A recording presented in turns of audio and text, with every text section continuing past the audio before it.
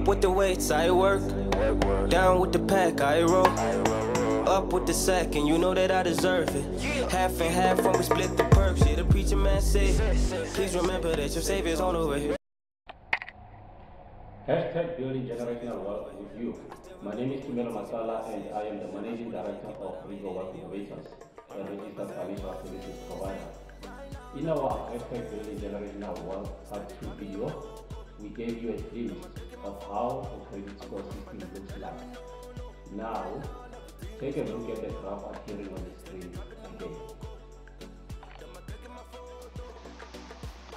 You will notice that payment history has a higher percentage at 35%, followed by amount owed at 30%.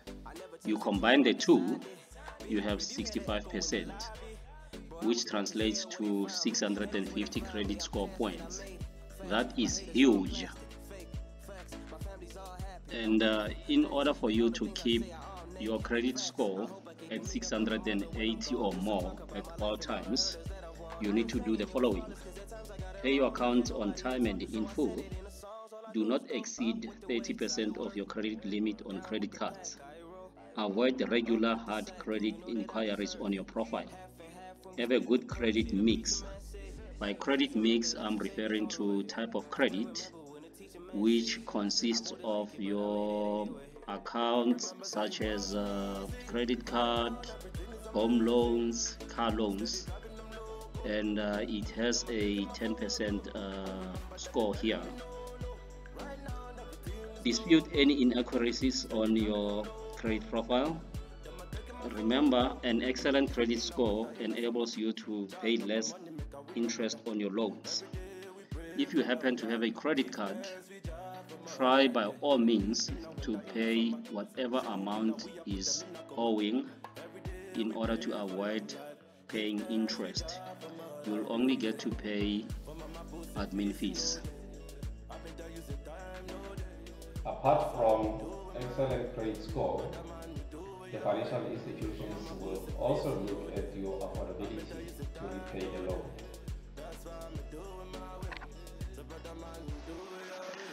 This is how financial institutions look at your affordability to repay the loan.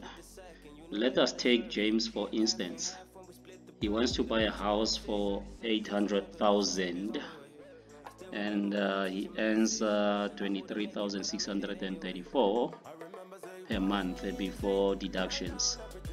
After deductions, he has 21,500 that goes into his bank account. Now we need to look at his expenses. So he is paying rent at 1,500. Right, there's water and electricity that he needs to pay. He's spending 500 rents on both. Right, there's repairs and maintenance, for his car that is putting aside money every month. Okay, it's 200 rent, and cell phone, he's spending 400 rent.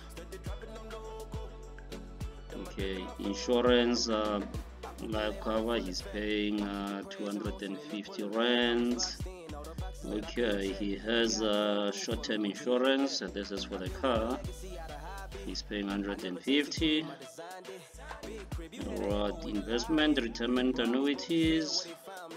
Okay, he's spending 300 rand on his RA. Right, education, there's one child that is actually paying school fees for 500 every month.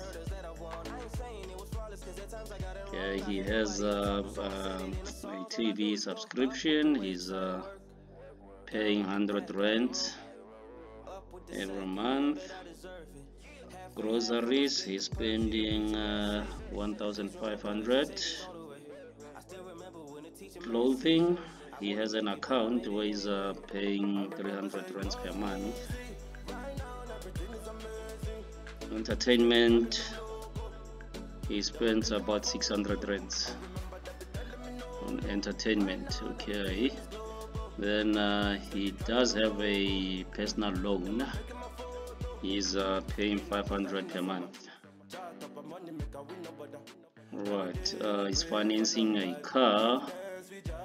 Every month he's paying 4,500 on the car.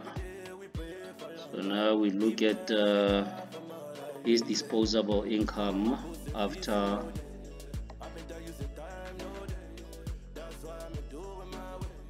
expenses from his net salary. His net salary is 21,500 minus 600 rent on operational expenses. So that's the likes of your groceries, school fees. Then 5,000 rent, that's on financing expenses. So that's on his car and personal loans. Right, he's now left with 10,200. We said James wants to buy a house for 800,000. So what we need to do now, we need to switch to the bond repayment calculator. Right now we need to check if you will be able to afford to finance a house for 800,000. Okay, change this amount to 800,000. Right, at 11.25% over a period of 20 years. Annual interest rate sensitivity at 11%. There's actually the interest going up and down.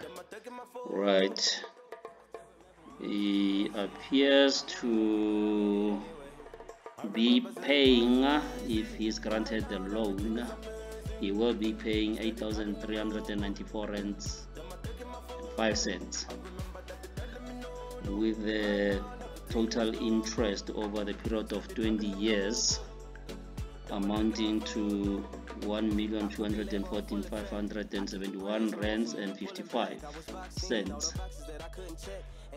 Total amount to be repaid, that's 2 million rands, 14,571 rands and 55 cents.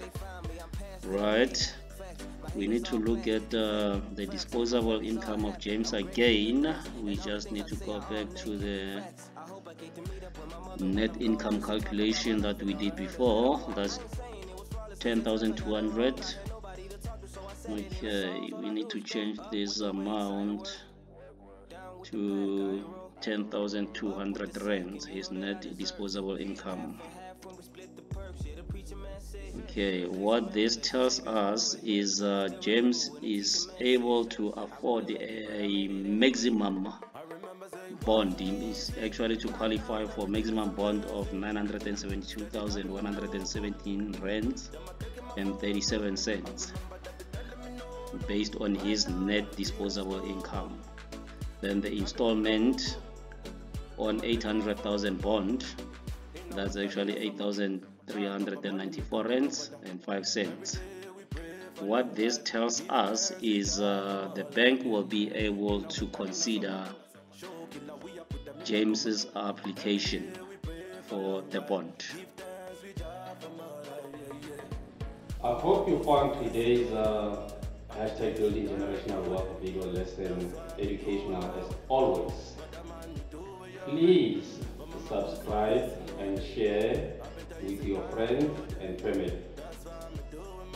See you on our next hashtag building generational wealth video lesson 4, where we will be expanding more on credit. Peace.